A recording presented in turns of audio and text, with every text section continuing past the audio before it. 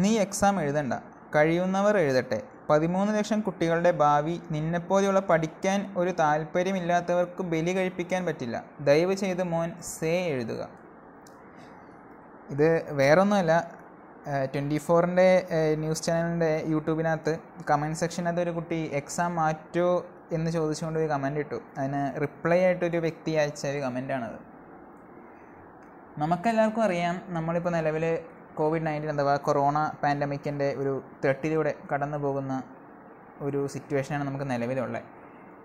ഒത്തിരിയേറെ പേര് ഇതിൽ കഷ്ടത അനുഭവിക്കുന്നവരുണ്ട്. ഒത്തിരിയേറെ പേരെന്നല്ല, നമ്മളെല്ലാവരും തന്നെ അതിനകത്ത് ഉൾപ്പെടുത്താം. മാനസികമായിട്ടായാലും ശാരീരികമായിട്ടായാലും കുറേ പേര് ഇതിനകത്ത് ബുദ്ധിമുട്ട് അനുഭവിക്കുന്ന ഒരു പറ്റം ആൾക്കാരുണ്ട്. ഒരുപക്ഷെ നമ്മൾ കേരളത്തിൻ്റെ സ്ഥിതി ഇപ്പോൾ എടുക്കുകയാണെങ്കിൽ തന്നെ നമുക്കറിയാം, നേരത്തേനേക്കാളും ഒരു ബാഡ് സിറ്റുവേഷനിലേക്കാണ് നമ്മൾ കറൻ്റ്ലി നീങ്ങിക്കൊണ്ടിരിക്കുന്നത്. കേസുകൾ വർദ്ധിക്കുകയാണ്, അതുപോലെ തന്നെ പുറത്തുനിന്ന് വരുന്നവരുടെ എണ്ണവും കൂടുകയാണ്. അപ്പോൾ നമ്മളെപ്പോഴും ന്യായമായിട്ട് ഇപ്പോഴും പറഞ്ഞുകൊണ്ടിരിക്കുന്നത്, നമ്മൾ വിദേശത്തു നിന്ന് വന്നവർക്കല്ലേ കൊറോണ സ്ഥിരീകരിക്കുന്നുള്ളൂ, ഇല്ലെങ്കിൽ അന്യ സംസ്ഥാനങ്ങളിൽ നിന്ന് വന്നവർക്കല്ലേ കൊറോണ സ്ഥിരീകരിക്കുന്നുള്ളൂ എന്നൊരു വാദമാണ് നമ്മൾ ഉയർത്താറുള്ളത്. പക്ഷേ നമ്മളൊന്ന് മനസ്സിലാക്കേണ്ടിയിരിക്കുന്നത്, നിലവിൽ ടെസ്റ്റുകളും അതിനനുസരിച്ച് തന്നെ ചുരുക്കമാണ് നമ്മളുടെ നാട്ടിൽ നടത്തുന്നത് എന്നുള്ളതാണ്. ഇത് ഞാൻ പറഞ്ഞ ഒരു കാര്യമല്ല. ഇന്നിപ്പോൾ മാതൃഭൂമി ന്യൂസ് ചാനലിനകത്ത് ഒരു സംവാദത്തിനകത്ത് IMAയിലെ ഡോക്ടേഴ്സ് ഉൾപ്പെടെ പ്രസ്താവിച്ചൊരു കാര്യമാണത്. അതായത് നമ്മുടെ ഭാരതത്തിൽ 29,000-ൽ 1 എന്ന നിലയ്ക്കാണ് ടെസ്റ്റുകൾ നടത്തിക്കൊണ്ടിരിക്കുന്നത്. അപ്പോൾ അതിൽ തന്നെ ഒരുപക്ഷെ ഏറ്റവും പിന്നോക്കം നിൽക്കുന്ന ഒരു സംസ്ഥാനമാണ് നമ്മുടെ കേരളവും. അങ്ങനെ ഒരു സിറ്റുവേഷനിൽ നമ്മളിപ്പോൾ മെയിൻലി ടെസ്റ്റുകൾ നടത്തുന്നത് കൂടുതലും വിദേശത്ത് നിന്ന് വന്നവരും അതുപോലെ തന്നെ അന്യ സംസ്ഥാനങ്ങളിൽ നിന്ന് വന്നവരും തന്നെയായിരിക്കും. കാരണം അതൊരു മേജർ ത്രെറ്റാണ് നമുക്ക്. സോ അങ്ങനെ ഒരു സിറ്റുവേഷനിലൂടെ നമ്മൾ നീങ്ങിക്കൊണ്ടിരിക്കുന്നത്. നമ്മളുടെ നാട്ടിൽ ഇല്ലെങ്കിൽ നമ്മുടെ സംസ്ഥാനങ്ങളുടെ അകത്ത് എത്ര പേർക്ക് കോവിഡ് ഉണ്ടെന്ന് സത്യം പറഞ്ഞാൽ നമുക്ക് ഒന്നാമത് അറിയത്തില്ല, ഇല്ലെങ്കിൽ അവരിലേക്ക് ടെസ്റ്റുകൾ എത്തിക്കേണ്ടത് നമുക്ക് സാധിക്കുന്നില്ല എന്നതാണ് ഒരു വാസ്തവം. അതിനുള്ള എക്യുപ്മെൻറ്റ്സ് കുറവായിരിക്കാം ഒരു പക്ഷേ, ഇല്ലെങ്കിൽ അതിനുള്ള നടപടികൾ സ്വീകരിക്കുന്നുണ്ട് എന്ന് കുറേ കാലമായി കേൾക്കുന്നുണ്ടെങ്കിലും അത്തരം ടെസ്റ്റുകൾ നമുക്ക് നിലവിൽ നടത്താൻ പറ്റുന്നില്ല എന്നുള്ളതാണ് വാസ്തവം.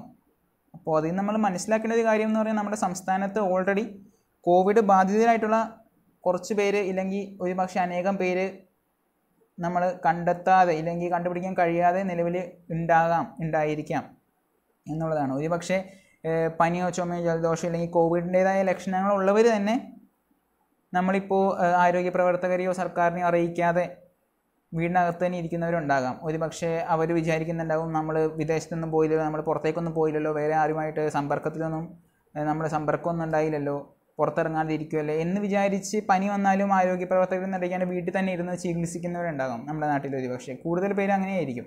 സോ ഇങ്ങനെയുള്ള ഇളവുകൾ നമ്മൾ കൊടുക്കുന്ന നേരത്ത് ഇവരെല്ലാവരും കൂടി പുറത്തേക്ക് ഇറങ്ങുകയാണ്. സോ വിദഗ്ധർ ഉൾപ്പെടെ പറയുന്നത്, വരുന്ന മാസങ്ങളിൽ ഇല്ലെങ്കിൽ മുന്നോട്ട് പോകുന്തോറും ഇതുപോലെയുള്ള കേസുകൾ ഉള്ളതുകൊണ്ട് തന്നെ നമ്മുടെ കേരളത്തിലെ കോവിഡ് രോഗികളുടെ എണ്ണം കൂടാനുള്ള ചാൻസ്, കേരളത്തിൽ നിന്ന് മാത്രമല്ല നമ്മുടെ ഭാരതത്തിലും ലോകത്ത് മൊത്തം കൂടാനുള്ള ചാൻസ് വളരെ അധികമാണ് എന്നുള്ളതാണ്. അങ്ങനെ ഒരു സിറ്റുവേഷനിലാണ് നിലവിൽ ഇപ്പോൾ ഈ ഒരു എക്സാം ഇല്ലെങ്കിൽ +2 ആൻഡ് SSLC കേരളത്തിലെ എക്സാം നടത്തുന്നതുമായി അനുബന്ധിച്ചൊരു വിവാദം, അതൊരു വിവാദമാക്കാനായിട്ട് ആഗ്രഹിക്കുന്നില്ല എങ്കിൽ കൂടിയും അതിനൊന്ന് റിയാക്ട് ചെയ്യാമെന്ന് വിചാരിച്ചു. ഇപ്പോൾ പിന്നെ റിയാക്ഷൻ വീഡിയോസൊക്കെ ഭയങ്കര ട്രെൻഡാണല്ലോ. റിയാക്ഷൻ വീഡിയോ എന്നല്ല, I am just racing my concern. എൻ്റെ ഒരു അഭിപ്രായം രേഖപ്പെടുത്തുക എന്നത് മാത്രമേ ഞാൻ ഉദ്ദേശിക്കുന്നുള്ളൂ. ഇപ്പോൾ നമ്മൾ ഇതിനകത്ത് ഈ ഒരു വിവാദവുമായി ബന്ധപ്പെട്ടിട്ട് ഇതിനകത്ത് ഒത്തിരിയേറെ പേര് അനുകൂലിക്കുന്നവരുണ്ടാവാം, പ്രതികൂലിക്കുന്നവരുണ്ടാവാം. അതിനകത്ത് ഒരു വിഭാഗം കുട്ടികൾ തന്നെയായിരിക്കാം, അവരുടെ പാരൻസ് ഉണ്ടാകും, ടീച്ചേഴ്സ് ഉണ്ടാകും, അതുപോലെ ഒരുപക്ഷെ ഒബ്വിയസ്ലി പാർട്ടിക്കാരും ഉണ്ടാകും. അപ്പോൾ നമ്മൾ എല്ലാവരുടെയും ഭാഗത്തുനിന്ന് ചിന്തിക്കണമല്ലോ. നമ്മൾ ഒരാളുടെ ഭാഗത്തുനിന്ന് ചിന്തിച്ചിട്ടൊരു കാര്യം പറയുക, ഒരു അഭിപ്രായം പറയുക, അത് എത്രത്തോളം ശാശ്വതമാണെന്ന് എനിക്കറിയില്ല. സോ എല്ലാവരുടെയും ഭാഗത്തുനിന്ന് നമുക്ക് ചിന്തിച്ച് നോക്കാം. ബേസിക്കലി ഒരു കുട്ടിയുടെ ഭാഗത്തുനിന്ന് ചിന്തിക്കുകയാണെങ്കിൽ 2 തരത്തിലുണ്ടാകും കുട്ടികൾ. ഒരുപക്ഷെ ഈ ഒരു സിറ്റുവേഷൻ്റെ ഗൗരവം മനസ്സിലാക്കിക്കൊണ്ട് എക്സാം മാറ്റണം എന്ന് ആവശ്യപ്പെടുന്ന കുട്ടികളുണ്ടാകാം. ഒരുപക്ഷെ മറുഭാഗത്ത് നമുക്ക് എക്സാമിനുള്ളൊരു മടി കാരണവും കുട്ടികൾക്ക് പൊതുവെ ഉണ്ടാവാറുള്ളതാണല്ലോ. ഞാനും സ്കൂളിങ്ങും കോളേജൊക്കെ കഴിഞ്ഞിട്ട് വന്ന് നിൽക്കുന്ന ഒരു വ്യക്തിയാണ്. സോ ബേസിക്കലി കുട്ടികൾക്ക് ഒരു മടിയും ഉണ്ടാവും, എക്സാം മാറ്റി വെക്കണമെന്നൊരു ആഗ്രഹം ഉണ്ടാവും. സോ ആ ഒരു ആഗ്രഹം പ്രകടിപ്പിച്ചുകൊണ്ട് നിൽക്കുന്ന കുട്ടികളും ഉണ്ടാകാം. പാരൻസ് ഒബ്വിയസ്ലി കൺസേൺഡ് ആയിരിക്കും കുട്ടികളുടെ ഇഷ്യൂ ആയതുകൊണ്ടും കേരളത്തിൽ ഇല്ലെങ്കിൽ ഇപ്പോൾ നിലവിലെ സിറ്റുവേഷൻ ഇത്രയും ബാഡ് ആയതുകൊണ്ടും. അനുകൂലിക്കുന്ന ഒരു പറ്റം ആൾക്കാർ, അവരെ നമുക്ക് കുറ്റം പറയാൻ സാധിക്കില്ല. കാരണം വേറൊന്നുമില്ല, നമുക്ക് ഇപ്പോൾ എനിക്കിതിൽ നിലവിൽ നമ്മുടെ സർക്കാർ എടുത്ത തീരുമാനത്തെ കുറ്റം പറയാൻ സാധിക്കത്തില്ല. എനിക്ക് പക്ഷെ കുറ്റം പറയാനുള്ളത് നമ്മൾ നിലവിൽ ഫോളോ ചെയ്യുന്ന ഒരു സിസ്റ്റത്തെയാണ്. ആ ഒരു സിസ്റ്റത്തിൻ്റെ പോരായ്മയാണ് നമ്മളിപ്പോൾ നിലവിൽ ഇങ്ങനെയുള്ള സാഹചര്യങ്ങൾ വരുമ്പോൾ ചൂണ്ടിക്കാണിക്കപ്പെടുന്നത്. സത്യം പറഞ്ഞാൽ COVID-19 അല്ലെങ്കിൽ ഈ കൊറോണ, ഈ പാൻഡമിക് ഒരു ത്രെട്ടായിട്ട് നമ്മളുടെ മുന്നിലൂടെ പോകുന്നുണ്ടെങ്കിലും സത്യം പറഞ്ഞാൽ അതൊരു ഓപ്പർച്യൂണിറ്റിയാണ്. നമ്മളുടെ സമൂഹത്തിൽ നിലനിൽക്കുന്ന നമ്മളുടെ പോരായ്മകളെ, നമ്മളുടെ സിസ്റ്റത്തിലുള്ള പോരായ്മകളെ മനസ്സിലാക്കുക. അത് മനസ്സിലാക്കിയിട്ട് നമ്മൾ ഡെവലപ്പ് ചെയ്യുക, അല്ലെങ്കിൽ മുന്നോട്ട് അഡ്വാൻസ് ചെയ്യുക. അതിനൊരു ഓപ്പർച്യൂണിറ്റി ആയിട്ടാണ് ഇതുപോലെയുള്ള പാൻഡമിക്സ്. നമ്മൾ പിന്നോട്ട് നോക്കുകയാണെങ്കിൽ നമുക്ക് കാണാൻ പറ്റും, ഇപ്പോൾ എന്താ പറയുക, ഓരോ 100 വർഷം ഇടവിട്ട് ഇതുപോലെ പാൻഡമിക്സ് ഉണ്ടാകാറുണ്ട് എന്നാണ് പറയുന്നത്. സോ ഓരോ പാൻഡമിക്കും ഇല്ലെങ്കിൽ ഇതുപോലത്തെ ഒരു ഡാർക്ക് സിറ്റുവേഷൻ വരുമ്പോൾ നമ്മൾ മനസ്സിലാക്കേണ്ട ഒരു കാര്യം, നമ്മൾ ആർട്ടിഫിഷ്യലി ചെയ്യുന്ന ഒത്തിരിയേറെ കാര്യങ്ങൾ പ്രകൃതിക്കും അതുപോലെ തന്നെ നമ്മുടെ സഹജീവികൾക്കും എന്താ പറയുക നെഗറ്റീവായിട്ട് വരുന്നുണ്ട് എന്നുള്ളൊരു കാര്യം നമ്മൾ മനസ്സിലാക്കണം. നമ്മളതൊന്നും അറിയാണ്ട് നമ്മളുടെ നേട്ടത്തിന് വേണ്ടി നമ്മൾ കൊയ്ത് കൂട്ടുന്നത് അല്ലാണ്ട് നമ്മൾ എന്താ പറയുക, നമ്മളുടെ മാത്രം ഇല്ലെങ്കിൽ ഒരു സെൽഫ് സാറ്റിസ്ഫാക്ഷൻ ഇല്ലെങ്കിൽ സെൽഫിഷ്നെസ് ആണ് ഇവിടെ നമ്മൾ. സെൽഫ് സാറ്റിസ്ഫാക്ഷൻ എന്നല്ല, ഒരു സെൽഫിഷ്നെസ് ഇല്ലെങ്കിൽ സെൽഫിഷ് മൈൻഡാണ് നമുക്കിവിടെ കാണാൻ സാധിക്കുന്നത്. സോ അതൊന്ന് മാറ്റി ചിന്തിക്കാനുള്ളൊരു ഘട്ടം കൂടിയാണ് ഇതെന്നാണ് എനിക്ക് തോന്നിയിട്ടുള്ളത്. സോ ഇപ്പോൾ നിലവിലിപ്പോൾ തരംഗമായിക്കൊണ്ടിരിക്കുന്ന ഈ എക്സാമിൻ്റെ വിവാദത്തെ പറ്റി പറയുകയാണെങ്കിലും ഈ സിസ്റ്റമാണ് നമുക്ക് ഇവിടെ ഒരു കുഴപ്പമായിട്ട് എനിക്ക് തോന്നിയേക്കുന്നത്. ഒരു പക്ഷേ ഇത് എൻ്റെ ആദ്യത്തെ ഒരു ചിന്തയല്ല, അതെനിക്കും അറിയാം. ഒത്തിരിയേറെ ലക്ഷക്കണക്കിന് ജനങ്ങളുടെ മനസ്സിലൂടെ ഒരു പ്രാവശ്യമെങ്കിലും കടന്നു പോയിരിക്കുന്ന ഒരു ചിന്തയാണ്. നമ്മളുടെ ഈ ഒരു എഡ്യൂക്കേഷൻ സിസ്റ്റത്തിൻ്റെ ഒരു പോരായ്മ തന്നെയാണത്. അതായത് ഇത് പൊളിച്ചെഴുതണമെന്ന് ഒത്തിരിയേറെ പേർ ഇന്ന് ഡോക്ടർ തോമസ് ഐസക്കും കൂടി പറഞ്ഞതേ ഉള്ളൂ വാർത്തയിൽ, സംവാദത്തിനിടയ്ക്ക്, ഈ ഒരു എഡ്യൂക്കേഷൻ സിസ്റ്റത്തിന് പൊളിച്ചെഴുത് ആവശ്യമാണ് എന്നുള്ളൊരു വസ്തുത. പക്ഷേങ്കിൽ ഇത് എത്രത്തോളം നമ്മൾ ഇതിനെ സീരിയസ് ആയിട്ട് കാണുന്നു എന്നുള്ളത് നമ്മൾ നോക്കണം. ഇപ്പോൾ തന്നെ ഗവൺമെൻറ് എടുത്ത ഒരു മെഷർ എന്ന് പറഞ്ഞില്ലെങ്കിൽ ഈ എക്സാം നടത്തണം എന്നൊരു തീരുമാനം എനിക്കപ്പോൾ നോക്കി കാണാൻ സാധിക്കുന്നത് ഗവൺമെൻറ് എക്സാംസിന് ഒരു പ്രയോറിറ്റി ലിസ്റ്റിലിട്ടാണ് കൊടുത്തു വിട്ടേക്കുന്നത്, അല്ലെങ്കിൽ പ്രയോറിറ്റി ആയിട്ടാണ് അവർ കാണുന്നത്. ഞാനപ്പോൾ ചിന്തിച്ചു, ഒരു ക്ലാസ്സിൽ ഇല്ലെങ്കിൽ സ്കൂളിൽ കുട്ടികളെ വിളിച്ചു വരുത്തിയിട്ട് സാമൂഹിക അകലം പാലിച്ചുകൊണ്ട് അറിവ് പകർന്നു കൊടുക്കാനായിട്ട് അവരപ്പോഴും ബ്ലോക്ക് ചെയ്യുന്നുണ്ട്, ഇല്ലെങ്കിൽ സമ്മതിക്കുന്നില്ല. അവർക്ക് ഓൺലൈൻ ക്ലാസ് കൊടുക്കണമെന്ന് പറയുന്നുണ്ട്. പക്ഷെ നമ്മൾ വിളിച്ചു വരുത്തി എക്സാം നടത്തുന്നതിന് നമ്മൾ പ്രയോറിറ്റി കൊടുക്കുന്നുമുണ്ട്. അതിൻ്റെ ഒരു ലോജിക്ക് ഞാൻ ചിന്തിച്ച് നോക്കിയിട്ട് എനിക്ക് മനസ്സിലായില്ല. അറിവ് പകർന്നു കൊടുക്കുന്നതിലല്ല അവർക്ക് ഏറ്റവും ഒരു എന്താ പറയുക മുൻഗണന ഇല്ലെങ്കിൽ പ്രയോറിറ്റി എന്ന് പറഞ്ഞാൽ, അവർക്ക് കുട്ടികളെ അളക്കണം. സത്യം പറഞ്ഞാൽ അവർക്ക് കുട്ടികളുടെ കഴിവ് അളക്കാനായിട്ട് വേറൊരു അളവുകോലില്ല. അതാണ് നമ്മളുടെ ഒരു സിസ്റ്റത്തിൻ്റെ, എഡ്യൂക്കേഷൻ സിസ്റ്റത്തിൻ്റെ, ഈ സിസ്റ്റത്തിനകത്ത് നമ്മളുടെ എഡ്യൂക്കേഷൻ സിസ്റ്റത്തിൻ്റെ ഒരു മെയിൻ പോരായ്മ അതാണ്. കുട്ടികളുടെ കഴിവുകൾ അളക്കാനായിട്ട് ഒരു അളവുകോല് നമുക്ക് നിലവിൽ എക്സാംസ് മാത്രമേ ഉള്ളൂ. അതാണ് നമ്മളിപ്പോൾ നിലവിൽ ഇതൊരു പ്രയോറിറ്റി ആയിട്ട് കണ്ട്. കാരണം മാർക്കിലൂടെ തന്നെ നമുക്ക് കുട്ടികളുടെ കഴിവ് മനസ്സിലാക്കാൻ സാധിക്കുന്നില്ല.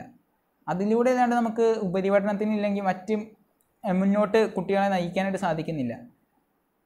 അത് പക്ഷേ എൻ്റെ ഒരു സൈഡിൽ നിന്ന് ചിന്തിച്ചിട്ട് എനിക്ക് അതുകൊണ്ട് അത്ര ലോജിക്ക് എനിക്ക് ഫീൽ ചെയ്യുന്നില്ല. എക്സാംസിന് ഒരിക്കലും ഇത്രത്തോളം പ്രയോറിറ്റി കൊടുക്കേണ്ട ഒരു ആവശ്യമില്ല. സോ എന്തായാലും ഞാൻ അതിനെപ്പറ്റി കൂടുതൽ എക്സ്പ്ലെയിൻ ചെയ്ത് പോകുന്നില്ല. കാരണം ഇപ്പോൾ എക്സാം അല്ലാതെ വേറെ എന്താണ് നമുക്ക് കുട്ടികളുടെ കഴിവ് അളക്കാനൊരു വഴി, ഇല്ലെങ്കിൽ കഴിവ് ടെസ്റ്റ് ചെയ്യാനൊരു വഴി എന്ന് ചോദിച്ചാൽ ഒരു പക്ഷേ എൻ്റെ സജഷൻ പോവുക നമ്മളുടെ നിലവിലുള്ള പാഠഭാഗങ്ങൾ ഉൾപ്പെടെ മാറ്റണം എന്നുള്ളൊരു സജഷനിലേക്കായിരിക്കും ഞാൻ പോവുക. കാരണം അതാണ് എൻ്റെ ഒരു സജഷൻ വരിക. ഫ്രം ദ ബേസ് നമുക്കൊരു ചേഞ്ചാണ് ഞാൻ ആവശ്യപ്പെടുക, ഇല്ലെങ്കിൽ എൻ്റെ ഒരു അഭിപ്രായം ആയിട്ട് ഞാൻ പറയുക. സോ അതിലേക്ക് ഞാൻ കൂടുതൽ പോകുന്നില്ല. നിലവിലെ ഗവൺമെൻറ്റിൻ്റെ ഡിസിഷനെ ഒരിക്കലും എനിക്ക് കുറ്റം പറയാമോ എന്ന് ചോദിച്ചാൽ, നിലവിലെടുത്ത ഡിസിഷൻ ശരിയാണോ തെറ്റാണോ എന്ന് ചോദിച്ചാൽ എൻ്റെ ഉള്ളിൽ എനിക്ക് നോ പറയണമെന്ന് ആഗ്രഹമുണ്ടെങ്കിൽ നിലവിലൊരു സിറ്റുവേഷൻ വെച്ചിട്ട് എനിക്കങ്ങനെ കംപ്ലീറ്റ്ലി ഒരു നോ പറയാനായിട്ട് സാധിക്കത്തുമില്ല. എനിക്ക് അനുകൂലിക്കാനും സാധിക്കില്ല, പ്രതികൂലിക്കാനും സാധിക്കില്ല.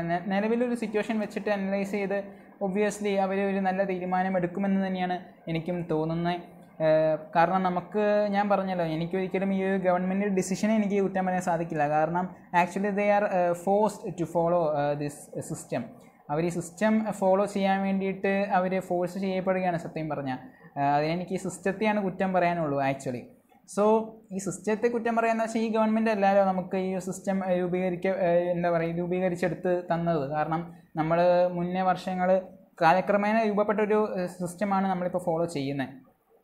സോ അക്കാലത്ത് ഈ ഒരു സിസ്റ്റം നല്ലതായിരുന്നിരിക്കാം, ഒത്തിരിയേറെ ഗുണങ്ങൾ പ്രൊവൈഡ് ചെയ്തിട്ടുണ്ടായിരിക്കാം. പക്ഷേ നിലവിലൊരു കറണ്ട് സിറ്റുവേഷൻ വെച്ച് നോക്കുമ്പോഴും ഫ്യൂച്ചറിലേക്ക് നമ്മളൊന്ന് നോക്കുകയാണെങ്കിലും എൻ്റെ ഒരു അഭിപ്രായം വെച്ചിട്ട് ഈ ഒരു സിസ്റ്റം വെച്ച് നമുക്ക് ഫലപ്രദമായിട്ട് മുന്നോട്ട് പോകാൻ സാധിക്കില്ല എന്ന് തന്നെയാണ് എൻ്റെ ഒരു അഭിപ്രായം. So that's it. ഇത് ഒരു തുടക്കമാവട്ടെ. ഈ ഒരു സിസ്റ്റം മാറ്റണം എന്നുള്ളൊരു എൻ്റെ ഒരു സജഷനാണ്. അത് എൻ്റെ മാത്രം സജഷനല്ല, അതായത് ഒബ്വിയസ്ലി എല്ലാവരുടെയും ഒത്തിരിയേറെ പേരുടെ ഒരു അഭിപ്രായമാണ് ഈ ഒരു സിസ്റ്റം നമുക്ക് മൊത്തത്തിൽ മാറ്റണം, എസ്പെഷ്യലി എഡ്യൂക്കേഷൻ സിസ്റ്റം. കാരണം എല്ലാ സിസ്റ്റത്തിൻ്റെയും ബേസ് എഡ്യൂക്കേഷൻ തന്നെയാണല്ലോ. ഈ എഡ്യൂക്കേഷൻ സിസ്റ്റം ഒരു പൊളിച്ചെഴുത്ത് ആവശ്യമാണ് എന്ന് തന്നെയാണ് എൻ്റെ ഒരു അഭിപ്രായം. സോ എനിവേ, എൻ്റെ കൺസേൺസ് ഇനിയും ഒത്തിരിയേറെ ഉണ്ട്, കുറേ സജഷൻസ് ഉണ്ട്. എന്തൊക്കെയായിരിക്കണം ഈ എഡ്യൂക്കേഷൻ സിസ്റ്റം ഇപ്പോൾ മാറ്റം വരുത്തണമെന്ന് പറഞ്ഞു. എന്തൊക്കെയായിരിക്കണം മാറ്റങ്ങൾ വരുത്തേണ്ടത്, എങ്ങനെയൊക്കെയാണ് മാറ്റങ്ങൾ വരുത്തേണ്ടത്, അത് എനിക്കും കുറേ പറയാനുണ്ടാവും, നമ്മളുടെ ജനങ്ങൾക്കും ഒത്തിരിയേറെ പറയാനുണ്ടാവും. സോ എല്ലാവർക്കും പറയാനുള്ളത് പറയുക, ഇല്ലെങ്കിൽ തുറന്ന് പ്രകടിപ്പിക്കുക എന്നുള്ളതാണ്. നമ്മളുടെ ഉള്ളിലെല്ലാം വെച്ചുകൊണ്ടിരുന്നിട്ട് കാര്യമില്ല, നമ്മൾ പുറത്ത് പ്രകടിപ്പിച്ച് പറഞ്ഞാലാണ് അതിനൊരു ഗുണം ഉണ്ടാവുകയാണെങ്കിൽ ഉണ്ടാവത്തുള്ളൂ. സോ എൻ്റെ കൺസേൺസ് എനിക്ക് ഇനിയൊരു അവസരം കിട്ടുമ്പോൾ ഞാൻ തീർച്ചയായിട്ടും രേഖപ്പെടുത്തുന്നതായിരിക്കും. നിങ്ങളും പുറത്തേക്ക് വരിക, നിങ്ങളും ശബ്ദമുയർത്തുക എന്നാണ് എനിക്ക് ഈ ഒരു അവസരത്തിൽ ആവശ്യപ്പെടാനുള്ളത്. Let's change the system, let's fight for it.